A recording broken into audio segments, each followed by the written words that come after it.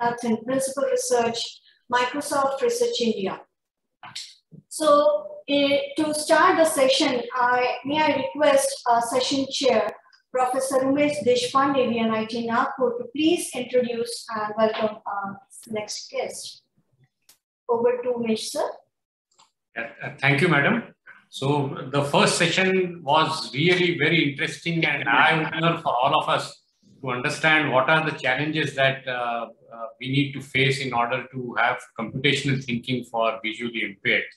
So welcome to this second session, and all of us know the speakers. I just want to thank them again for being with us for the entire day. So Supriya De, she is the founder of Vision Empowerment, and Dr. Manohar Swaminathan, Principal Research Scientist at Microsoft Research. And we had very nice activities which were conducted by Rajeshwari Madam, Devi Madam, as Sylvia Madam showed us a demo of Subodha, and I know that Anshuman is there in the background. So all of them are with us, and let's proceed with the second session without any break. Over to you, Supriya Madam. Thanks a lot.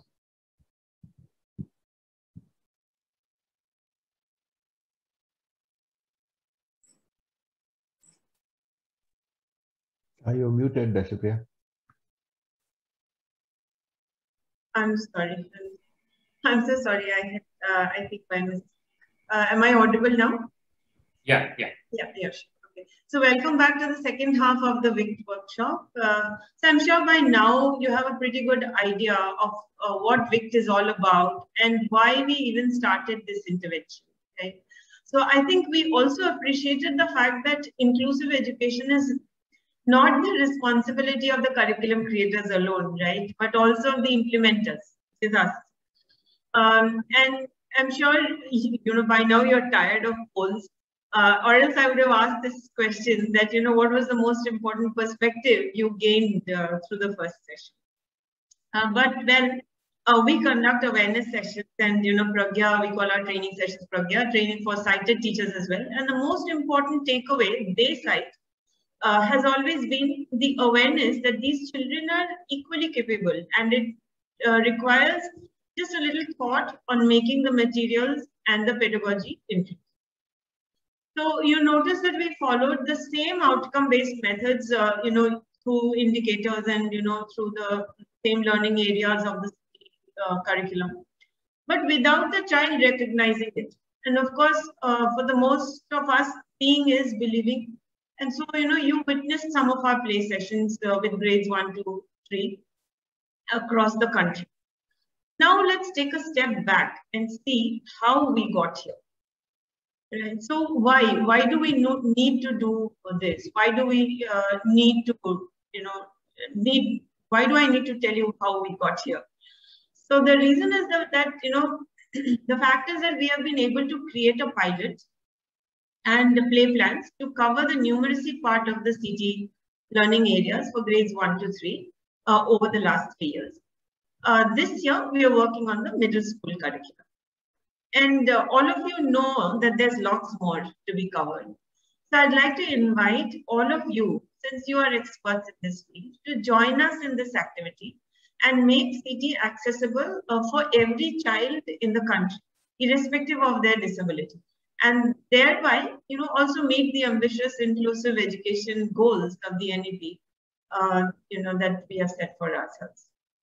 So at the outset, even before proceeding, I'd like to acknowledge the huge contribution of our mentors at IIIT Bangalore and Microsoft Research, and for the sustained patience of Microsoft to let us even begin, embark on this research project to explore the possibilities for future interventions. Now, Vision Empower was working with children as special schools, and since these schools in India are where the majority of children with blindness are huddled away, we work with these schools. We had some insights into the challenges in STEM studies, but as I mentioned to Professor Ramanujan, that our biggest challenge when it came to CT was that more than 80% of the teachers in these schools that we worked with were themselves blind. So the research question that we needed to address was, how should the CSpathshala CT curriculum be implemented for children with visual impairment in special schools? This was the specific question with which we began our pilot. And for this, we designed experiments, and we began with the principles of qualitative research. So we designed the pilot intervention in 3 schools. And I must tell you that we were very fortunate to begin with a research team which comprised of, just the right mix. So we had 2 postgraduates, both toppers in their fields, who were visually impaired and had been through all the challenges themselves. So they were immersed in it, they knew it. So one of them was the founder of VE herself as an inspiration. So we had an expert special educator with a postgraduate degree in teaching visually impaired students from the University of Florida. And we had postgraduates in both education and mathematics who were extremely passionate and are extremely passionate about this research. The team was led by a very able program director who had huge experience with turnkey projects in both corporate and the not-for-profit sectors. The design framework we used was entirely the brainchild of Dr. Swami Manohar and Dr. Joyjit Pal. And Dr. Manohar has lived with us through all the travails over the last 3 years from day Z. Despite the ludic approach with the children at school, we had a very systematic based and milestone-based project execution. Now, the entire project was planned to include the stakeholders right into the design process. The students, teachers, academic experts, and technologists also, as you can see, all into the design process and in co-creating the VICT program.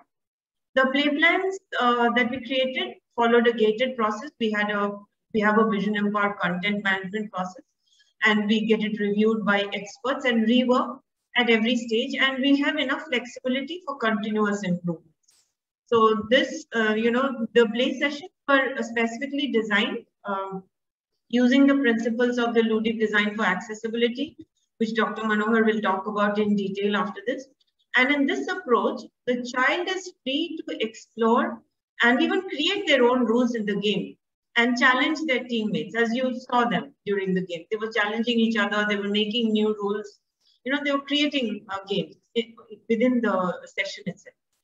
And, this is more what we call a constructivist approach, right? And this initially wasn't easy for us because, as I said, we are products of the old school, right? So it wasn't easy for us to begin with, but it was a mindset which I think Dr. Manohar drilled into us. And this is where analysis of our detailed observation reports that we collected every day when we went to school or played with the children helped in reworking and redefining the pedagogic process to the entire pilot. So the children, their teachers, the parents, and of course later after COVID, the parents, and all of these were essentially part of the what is called a participatory design approach adopted for Project VICT. And over the pilot, we largely focused on face-to-face interactions with about 38 students across 3 schools in any area in the school which was not a classroom. Right? We conducted these sessions on tactile card games, which, as you know, were designed over the year. As we played the games, the card design evolved. So we have now, and this is specifically, it is under the ludic design for accessibility framework, and Dr. Manohar will talk more about it. And of course, the Torino, which is currently marketed as the code jumper. So that provides a tactile programming environment created by Microsoft Cambridge. So the program went through rigorous research by this joint team, and overall we had, in the year 1 of the pilot, we had 61 sessions from which data was collected. And based on that, now let me share with you quickly some of the analytical discussions based on the empirical results that we collected over the pilot, right? So firstly, we found that it was possible to design accessible games. It was nothing impossible. Not only that, there were many of these games activities were available off the shelves. you notice the children enjoying the tactile board games, right? And many of the schools or caregivers, what we found is either they were oblivious, they didn't know, or they knew and they decided to keep it under lock and key outside the reach of the children. Clearly, that was a finding that, this needed to change if you wanted them to. Secondly, we found that the learning has to be subtle. It has to be a subtle side effect and not an explicit learning game, neither an unhealthy competition. So the games needed to be the departure point and not the lesson in the chapter, right? So basically, it had to be motivational enough for the child to enjoy the process, right? So this leads us actually to the importance of creation of a sustainable plan, right? You can't have a, it's great to play one day, but how are you going to do it over and over again over the year, right? You need to have an implementation plan. You need to sustain. And what should be the duration? How much should be the duration so that you can have the attention of the child, right? And how frequent should it be to not lose their interest in it? All these things, we had to come up with by the end of 1 year so that we could continue with the second year. And here, one very important finding during this, investigation was that in order to scale, we had to include the existing teachers. This is the, as an answer to the question which Mr. Rampritham also had, is that we needed to include the existing teachers in the process and not create a, parallel education. So this is one thing where we, brings us to actually the most important finding, that, there was a dual role that the teacher had to play. So during the game, the teachers were best accepted throughout our pilot. They were best accepted in the role at best as experienced players, certainly not as teachers. The children wanted to play with playmates, right? So that was a role which the teachers had to mold themselves into. They had to play with the children. But at the same time, the teachers themselves had to remain astute observers each moment and accept the failures as well. And, back at the office every day, every single day, the teachers needed to wear their teacher hats and ensure that, the observations were shared with everybody, documented, brainstormed, and then we could arrive at the new play plans by learning from each other. So, barely had we, conducted, so this we did over the 1 year. Throughout the pilot, we did this. And after a year, when we, had barely conducted one training session with the teachers on VICT, and Dr. Manohar also had conducted one workshop at the Microsoft Accessibility Room in Bangalore on digital literacy for teachers using the ludic approach when COVID struck and the schools closed, right? Now, I will not go into what happened due to COVID. I'm sure all of you know. But one thing I'd like to mention is that the uncertainties that was brought about by COVID surely spurred us to think in terms of alternative approaches, right? And here is where the inherent flexibility of the ludic approach and the constructivist paradigm that I mentioned helped us to redefine the pedagogic process. So you all know that education had gone online. But what did we find? We found that, there was a huge gap in digital literacy among these teachers at the schools for the visually impaired. And we were engaged with them in different ways, but we didn't have to talk to them over phone or, in the smart class. We didn't have to do all of that. So we realized that we needed to rethink about that. And now we recognize that many of these teachers didn't even have smartphones or connectivity. Forget the students, many of them don't have even now.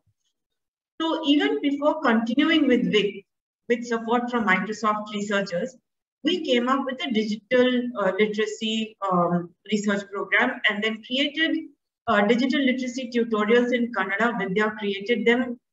We distributed these to the teachers and supported them over phone calls.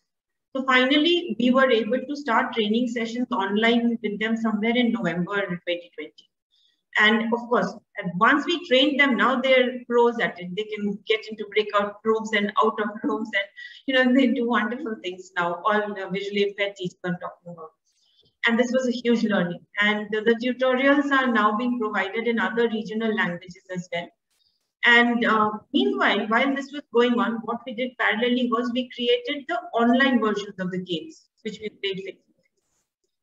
So far, we have about 20 games which can be played online with the children, which you saw the examples of. And some of them are just played over plain phone calls. They don't have the smartphones. So they just borrow a feature phone from an uncle or an aunt, and we just play with them over phone calls. And the learning from this exercise, surely many of you who are teachers have been doing many such innovative things. And so, let me summarize quickly, what were the main learnings after these enhancements. So what we had to do, we can go to the next slide, Raji. We had to move easily to, available materials in rural settings, right? Because we couldn't send any material. So whatever was available at their home or their hut, whatever you want to call it, they needed to use. So we usually use, compensatory techniques, as I told you, for the children during class. There are these hand over hand or hand under hand techniques, basically touch-based techniques of teaching. But since this was not possible, so our play plans had to be revisited. And we had to enlist support from caregivers. It could be siblings or intermediaries like the parents or somebody else, or sometimes special educators who are visiting villages. So with this, we had to also revisit the duration and frequency because of the changed requirements on infrastructure, the logistics change.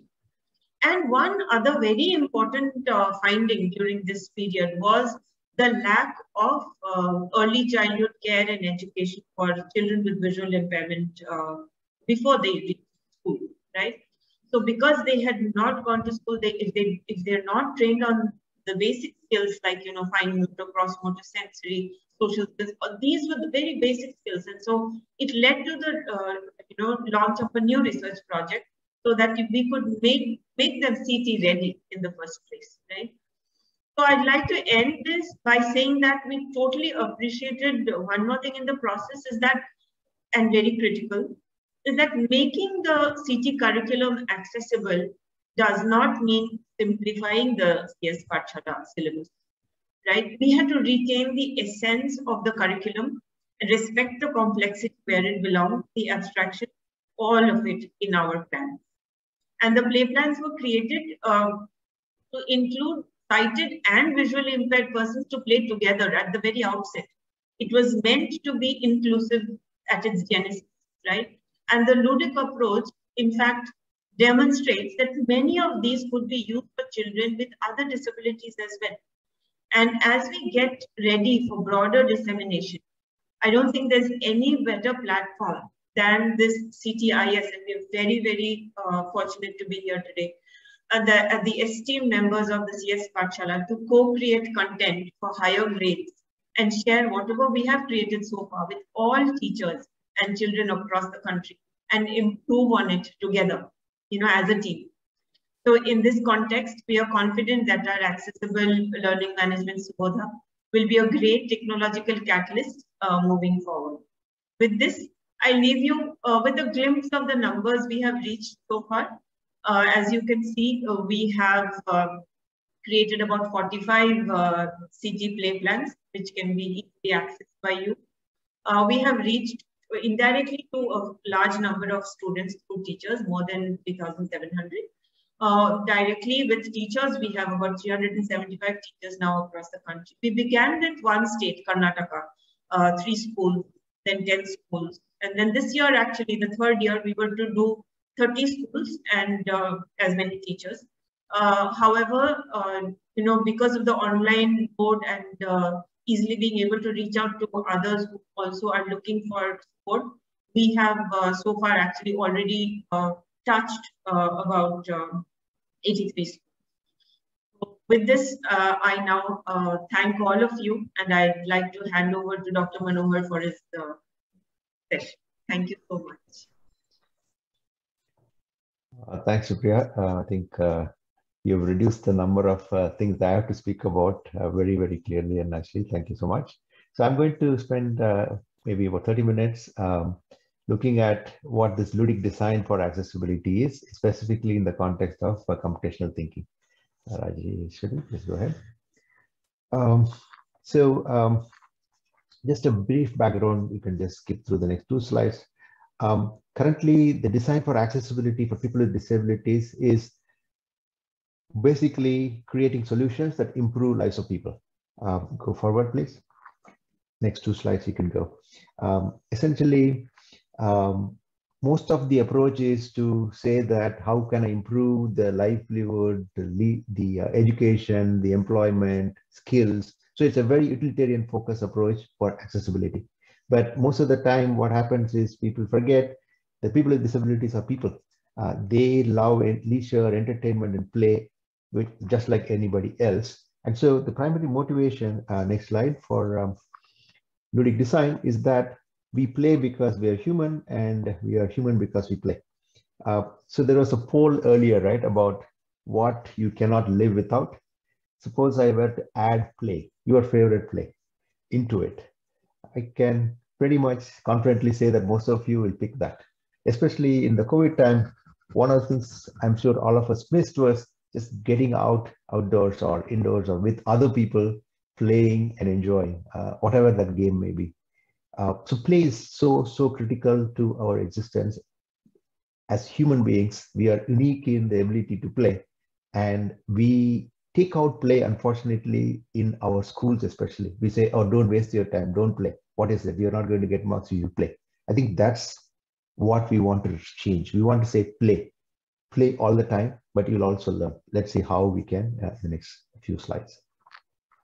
So our ludic design for accessibility primarily is based on the premise that play and playfulness are central to what makes us human. And so we need to keep that focus. So we cannot separate playfulness from the design experience. And if we do so, we fail the intended users of whatever we are designing. So that's the basic idea behind the research of ludic design. Next slide. So I'm pretty sure I've enjoyed, I remember playing with the tire, trying to keep it up and running along with it on all kinds of roads and streets, and play never stops. On the right, you have some older women playing your game, every favorite game. That's when we are fully alive. And so play central. Next one. So ludic design, if we want to put a simple equation, it is pure play. Pure play has lots of parameters to it. It is voluntary. Nobody can say, hey, you go play for 15 minutes, otherwise I'm going to punish you. That's not play. You play because every player wants to play. There are simple rules, whatever may be complex rules, but all the players agree on the rules of the game. Sorry to interrupt, Manohar. I think there is, we're not able to hear you. Oh, I see. Okay, so maybe your voice is breaking.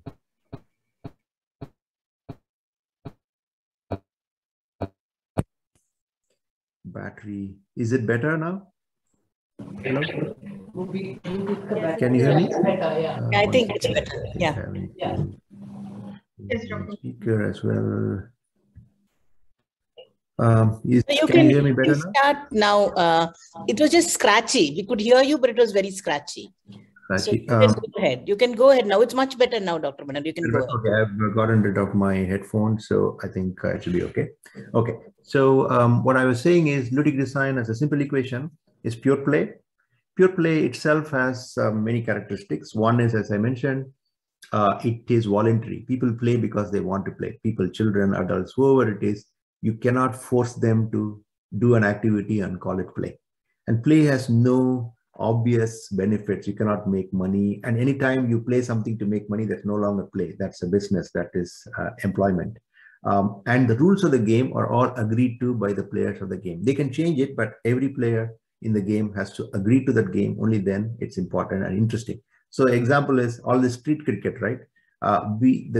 you must just say that stone is the wicket, and everybody agrees. You cannot say where are the 3 stakes, no. The team, everybody who's playing agrees that stone is the wicket, and if the ball hits it, you're out. And if you hit the neighbor's compound, you're out. Don't ask me why, that's the rule. So play is that flexible. The players have to agree, and with that agreement in a limited time and space, you enjoy it. So this is pure play. There's lots of literature on what play is. I will not go into all of that, but keeping this, all of us know what pure enjoyable play is. Let's keep that as the major component. What we do as a ludic designer is to throw in a designed side effect. So I want to get the players gain some benefit by playing a lot and enjoying the play. But the skill or that outcome happens as a side effect, not as the primary thing. You are not playing because you want to get that. You are playing because you want to play. And you play for an extended period, those skills become yours. That's the basic, description of ludic design for accessibility. And I'm sure you would have seen from the examples in the earlier session about how the children are having a great time. They're playing some games, but all of you also agreed that they're picking up skills in numeracy, systematic counting, associating numbers with quantity, etc., etc. So this is essentially what ludic design is. Let's go ahead. And again, there's a huge literature on how play is so critical for cognition and education. I will not go into the details, but it's not as if we suddenly said play is important for education. People have been saying it for years and years. Unfortunately, our standard school system has become so hardbound and against play that we find that we need to go back to the basics of why play is central to education and learning. Next slide. So we come to the specific application of ludic design for accessibility in the WIC project. And this is also the first effort in actually putting this quote theory into practice. And the last hour, you got a glimpse of where we have been able to go with this methodology because of the fantastic effort of the team at Vision Empower. Let's go to the next slide.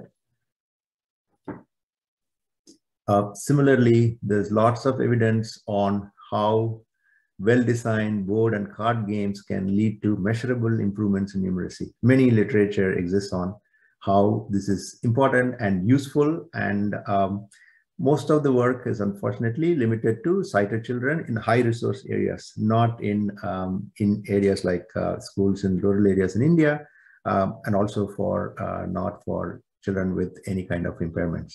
So our project, the WIC project, is essentially to design, prototype, and contextually evaluate appropriate games that can be applied to visually impaired children in India to improve their numeracy. Next slide. And so as teachers, educators, academics, this will be the biggest question. Is it all play and no work? It's all fun. You can get children to play and they will play forever. But how do we ensure that we are actually covering the curriculum? And how do we know that they are actually learning stuff? I mean, we cannot abdicate our responsibility as teachers just because play is important and it is wonderful and joyful. So I'll spend some time on our thoughts on how we intend to cover the curriculum first, and then how to assess the learning. Next slide. So what we have done is look at numeracy, the early grades 1 to 3, the computational thinking curriculum relating to numeracy. We have created a matrix. So the rows are for grades and the columns are key learning indicators in numeracy. And these indicators we have picked up from the existing literature on foundations of numeracy. There are many people across, tens of years or decades of research on what is numeracy, what are the number skills, and classifying them into learning areas. I've listed many of them here: number recognition, measurement, positioning and locating, and so on and so forth. And we also have a broad set of understanding on, at each grade level, what kind of learning areas do we cover.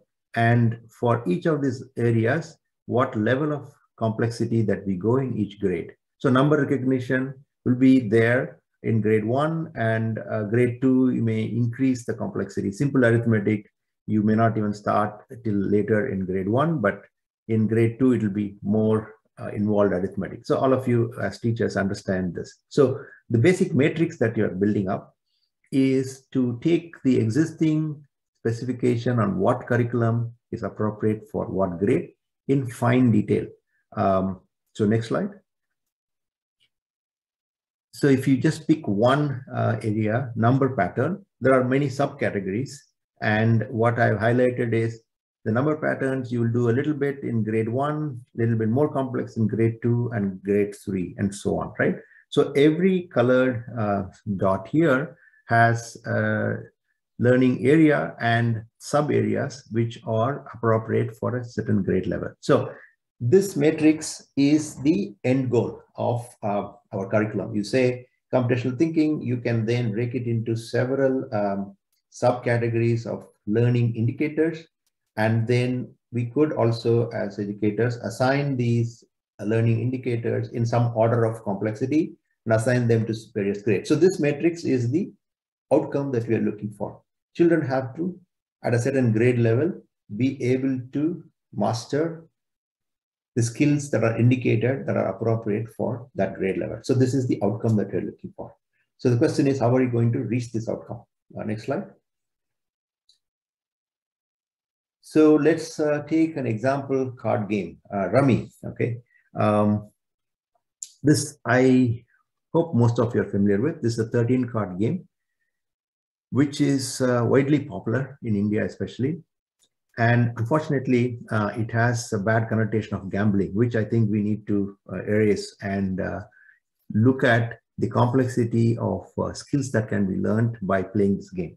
So what I've shown here on the bottom is a matrix of key learning indicators that can be picked up if you play the game Rummy. And at what grade levels are these skills indicated. So the green markers say the game of Rummy covers these learning indicators across these 3 grades. How do we do this? If you play the game, if you know the game, you can say, for example, it has to know, you have to know ordering of numbers. You need to know how to sort numbers. You need to find missing, or you need to know patterns.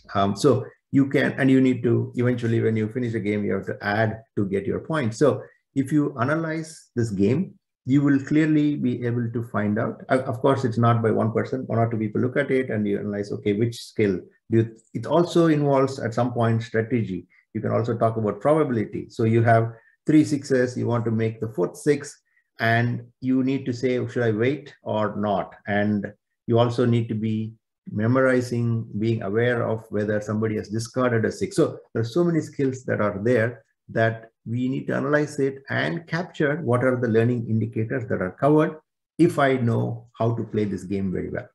Okay, next slide. Just to say that I'm not just preaching to the choir. This is a picture, maybe 50 years old. I am second from left, probably about between 4 and 5 years of age, playing with my brothers and cousins, right? You can see the intense concentration that is there. Nobody told us we would go play for 1 hour.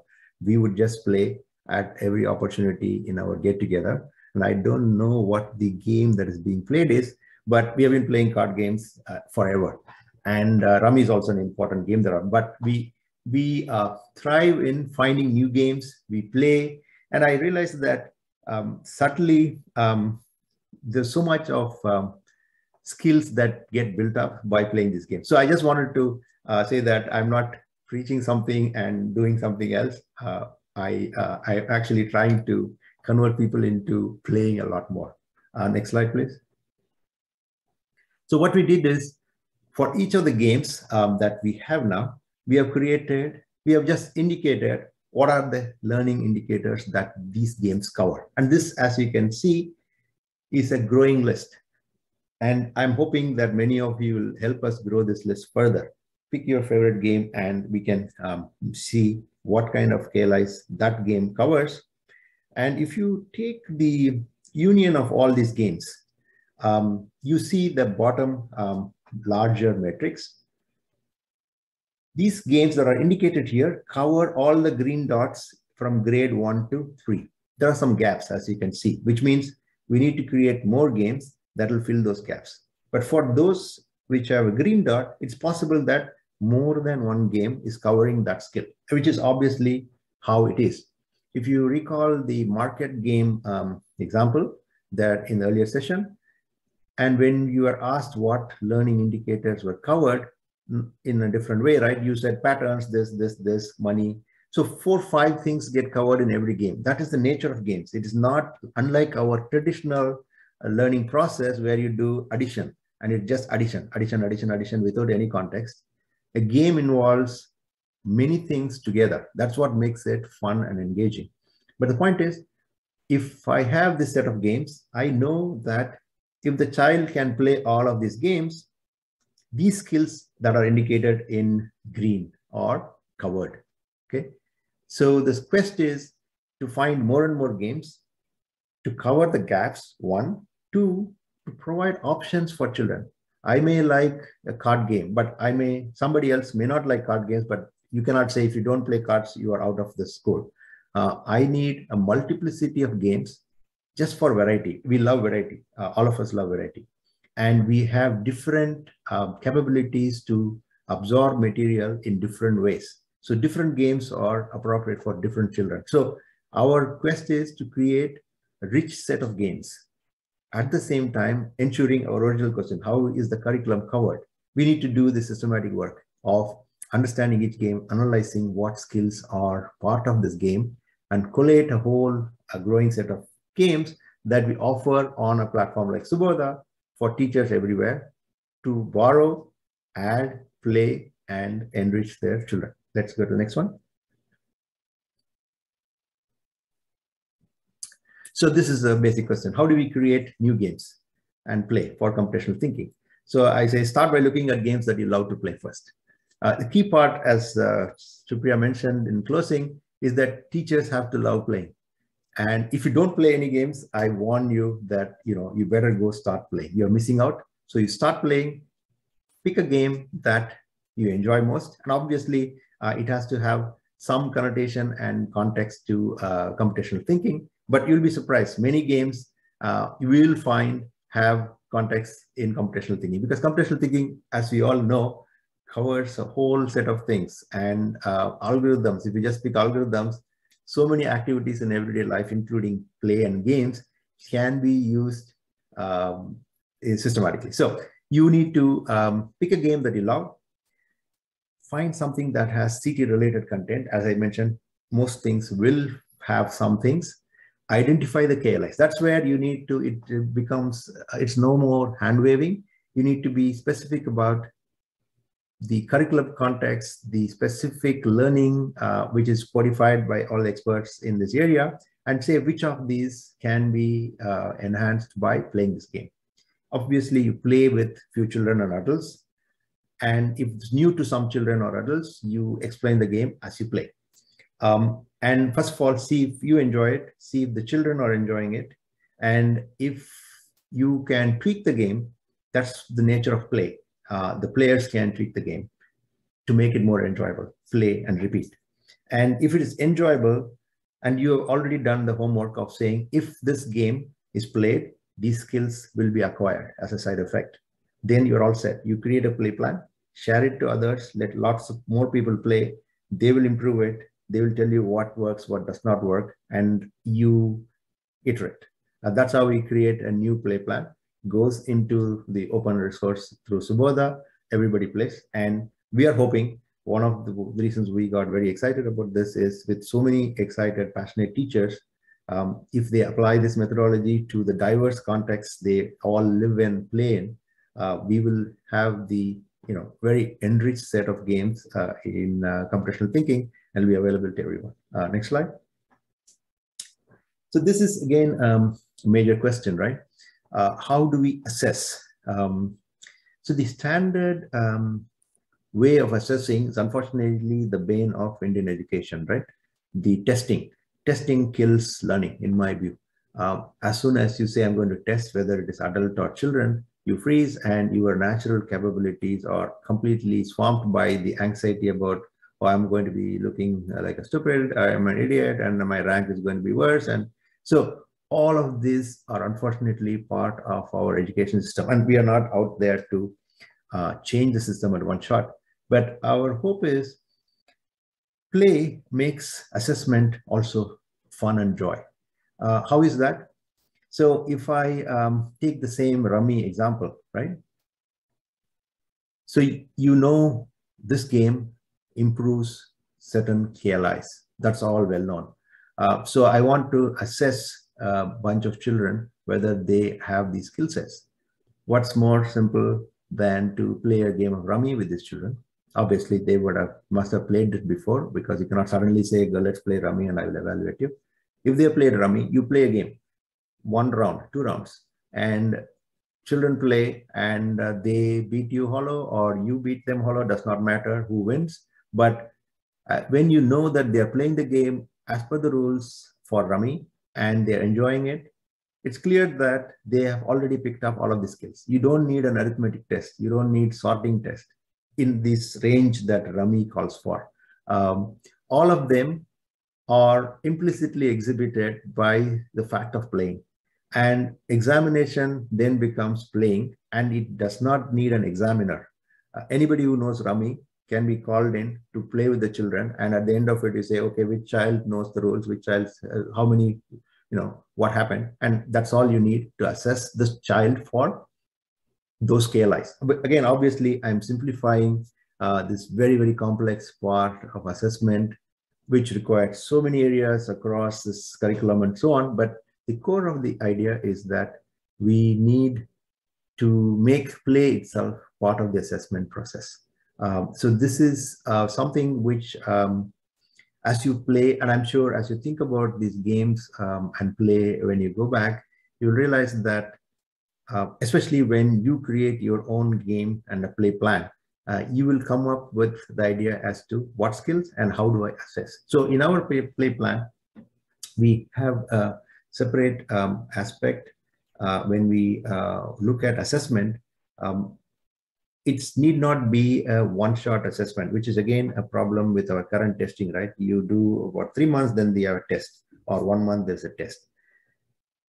Because of games providing multiple skills at the same time at different levels, children pick up these skills as they play, and different children will pick up different skills from different games at different rates. They are all heterogeneous, our children. Every one of us is unique.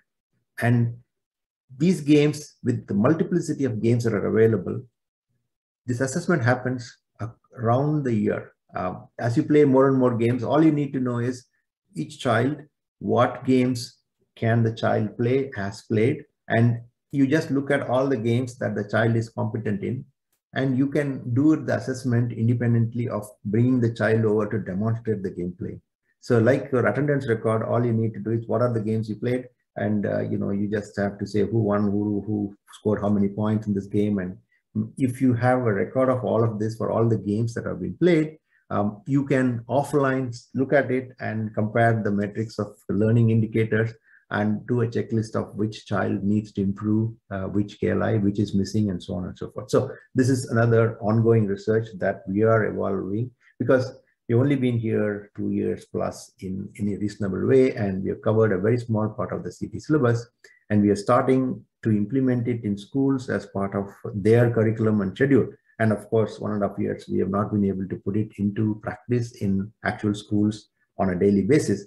Once we do this, we will get and learn a lot more about assessment, and we will be sharing all of this with all of you. Next slide, please. Yeah, so that's essentially the skill. Yeah, next, you can go back. Yeah, so I just want to just summarize some of the key aspects of LDA. Joyful play is the most important. If either the child or you, that's also important. It's not just the children who should enjoy it.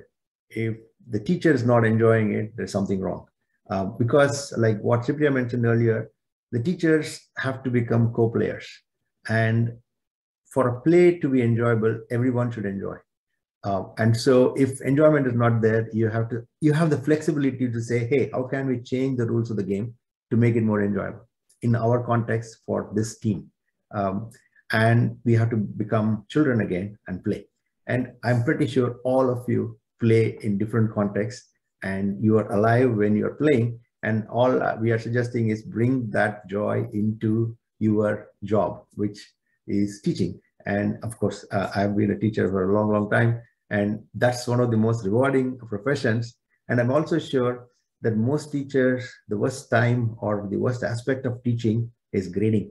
At some point, you have to mark some number and send it across as a record on the child's mark sheet. And that's really, you know that the child is better, but based on the instrument of a test that you have been asked to evaluate, the child only gets this. But you know, this child is so good, but she's not doing as well as shown in her. So we as teachers really take a lot of, we put ourselves in when we actually grade these children.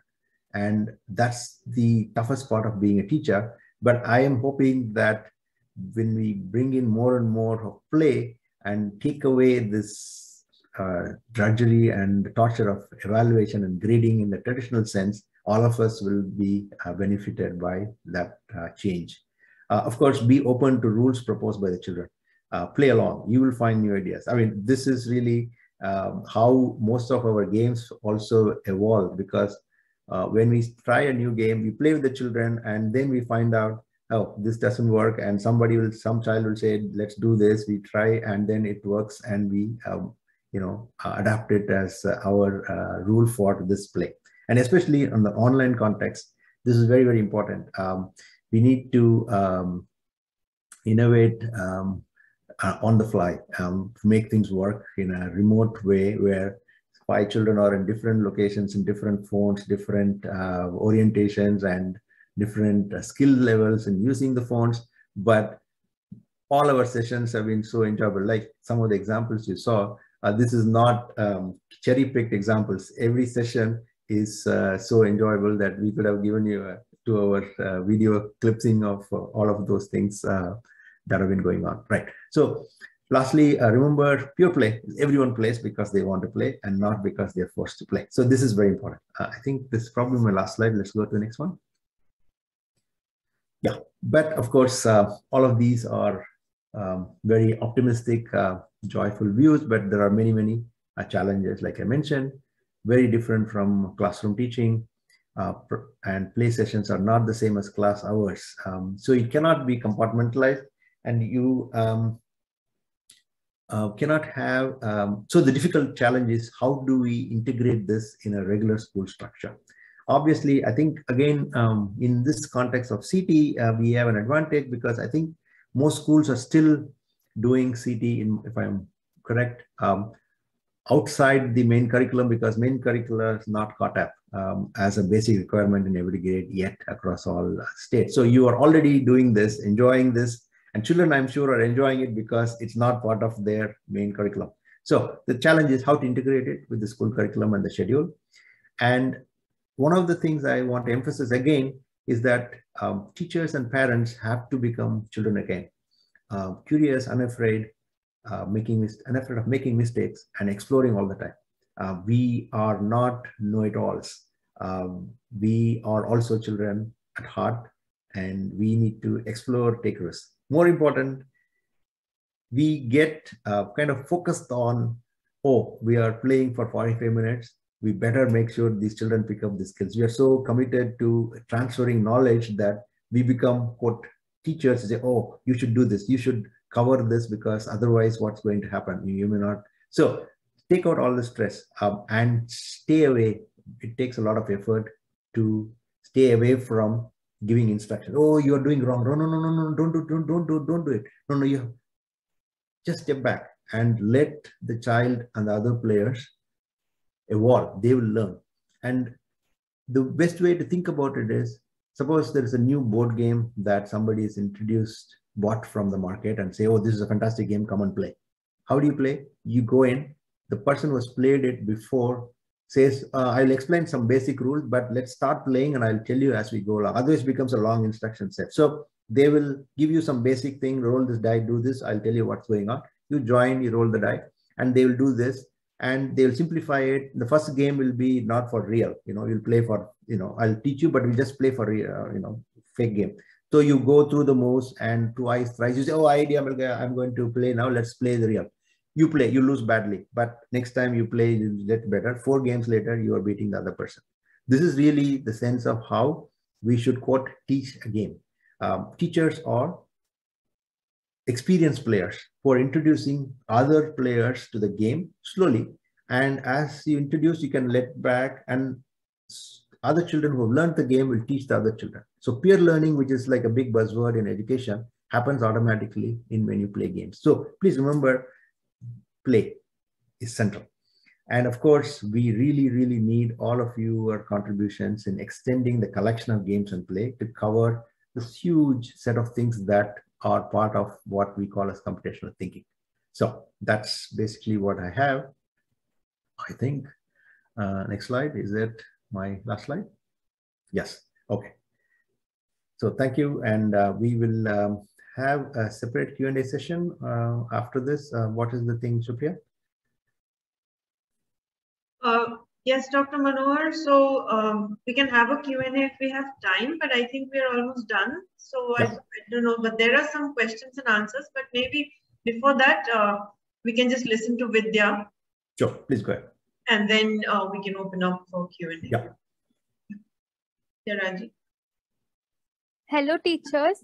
I'm Vidya, the founder of Vision Empower, and I'm glad to be talking at this conference today. And the work we do at Vision Empower to make STEM education accessible means a lot to me, because as a child, I always dreamt of such accessible resources, especially when I had to study subjects such as math and science. And guess what? I'm visually impaired, but I really loved math, technology, and science-related subjects. And unfortunately, all of these were completely visual. Despite several people telling me to drop these subjects, I continued these subjects till my postgraduate level, just because I loved these subjects. For sure, there was nothing wrong with my brain, and I could do everything that my sighted friends did, like trigonometry, calculus, and whatnot. I'm sure all of you know that once conceptual knowledge is developed, you really don't need eyesight to study or pursue careers related to computational thinking. And who wouldn't want to be a part of rewarding STEM careers, especially when technology is the future?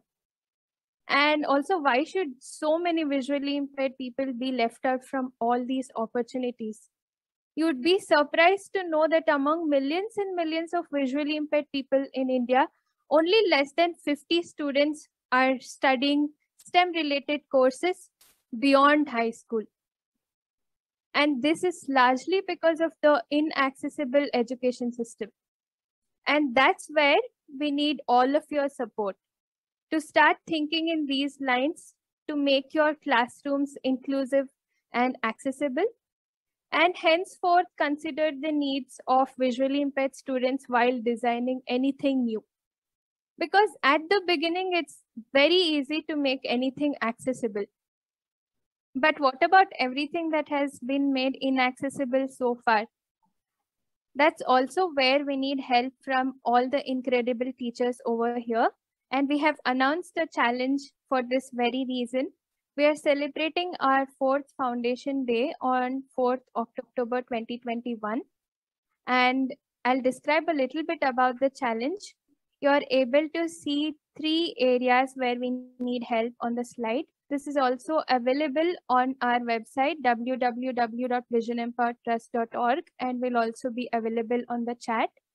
What you're supposed to do is you're supposed to make play plans for one or all of these concepts. The play plans have been already demonstrated earlier.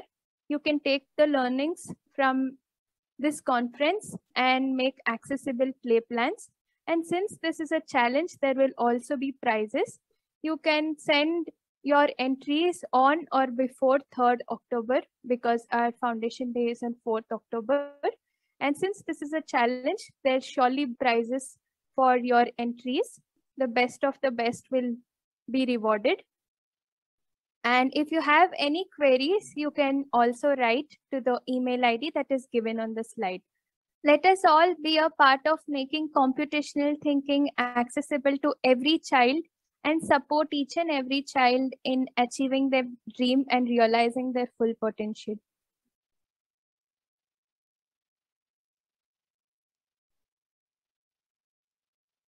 I think that brings an end with yours.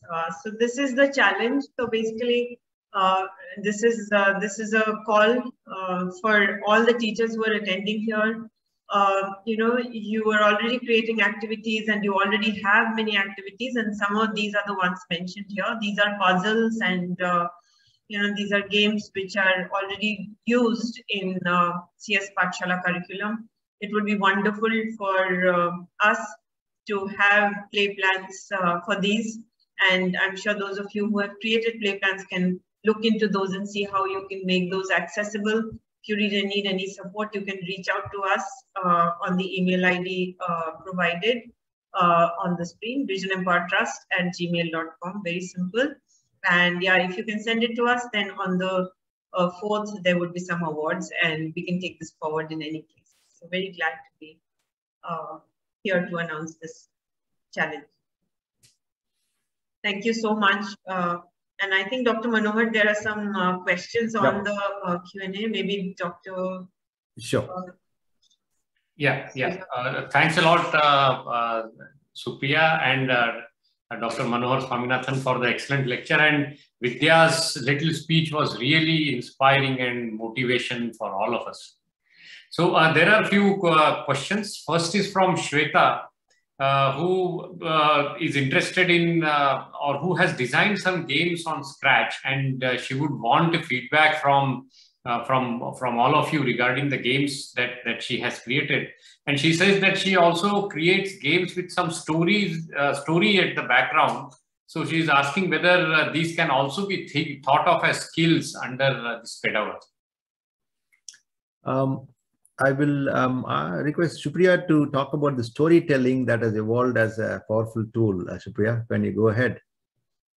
Yeah, you want me to do that first? Or yes, please. Yeah, first that, and we'll come back to Scratch afterwards. Okay.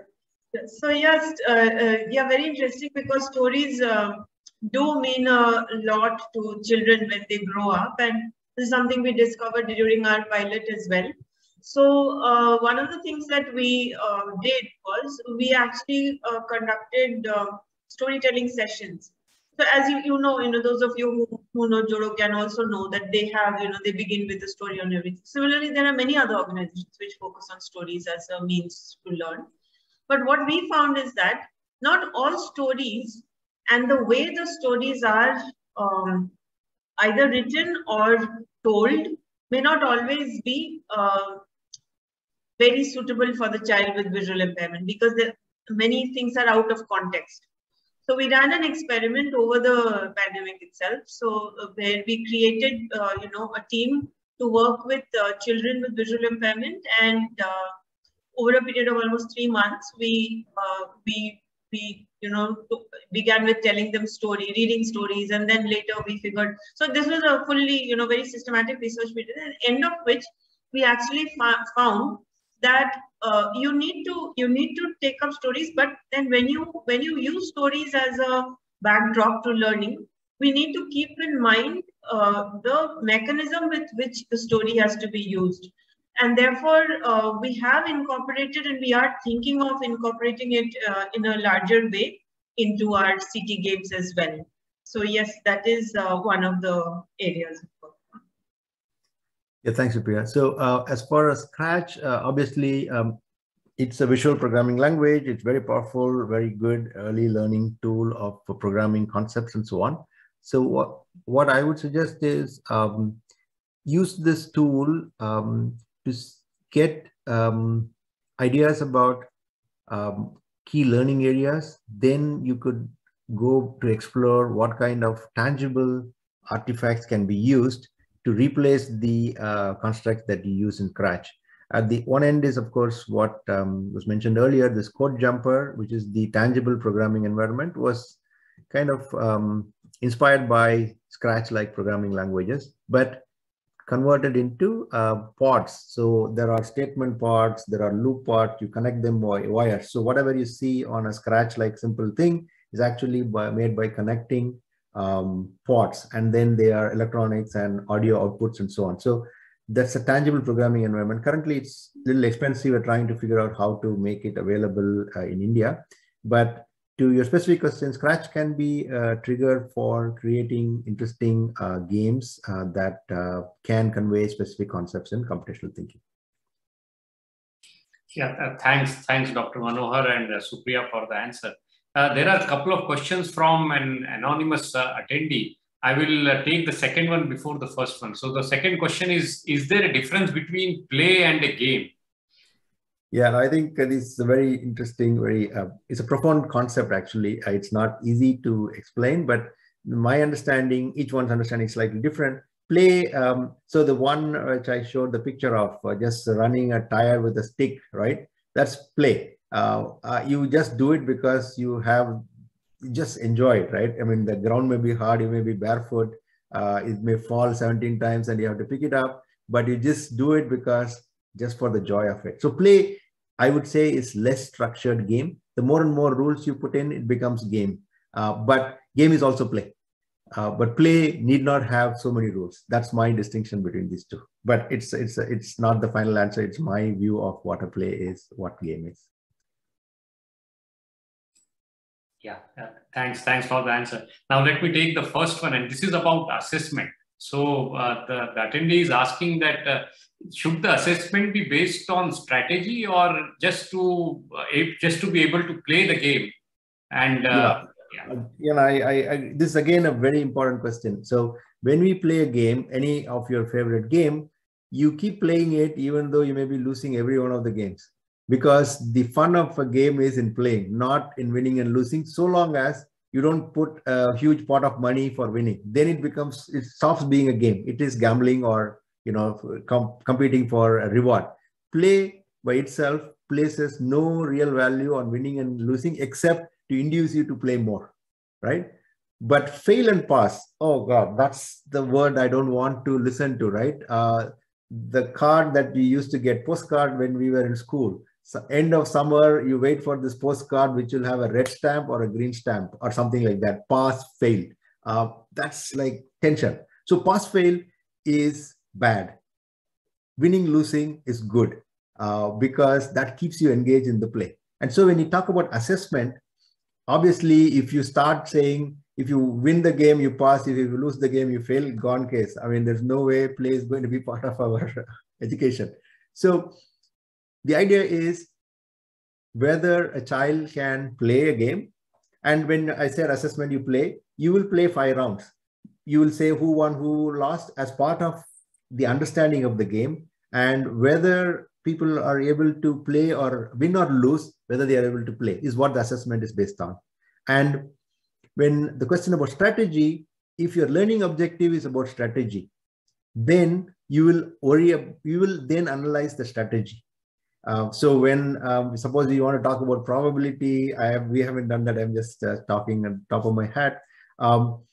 You need to estimate the likelihood that you will get 3 clubs before holding on to 2 and 4 in rummy, right? And then you may say, I'll reshuffle, I'll do something else, and I will do this. That requires strategy is a harder concept. To evaluate it, you need a lot more, right? So you need to be watching the child play. And so I don't know how to do that, but strategy can be, and it's an open thing, that how do we assess strategy? What kind of games? By playing repeatedly, you can estimate the strategic thinking of a player. I don't have an answer, but that's a very important question that we should ask. Yeah, thanks, Dr. Manohar. There is another follow-up by, I think, the same attendee, that he or she is kind of designing a teacher learning manual for people who have sight impairment, and which is helpful to practice multiplications and So maybe the attendee can connect offline for a feedback on yes. on that. I think that's good. Yeah. So I think we are at the end of the session, and thanks a lot, Dr. Manohar and Supriya and the entire team of Rajeshwari Madam, Devi Madam, Sylvia Madam, and Anshuman Agarwal for the great 2.5 hours that we have spent. And it was great learning for all of us, and great to know that computational thinking without the curriculum which has been designed by CSpathshala, without diluting any of it, how it could be adapted for teaching those skills to visually impaired. Thanks a lot. And I hand it back to the organizer.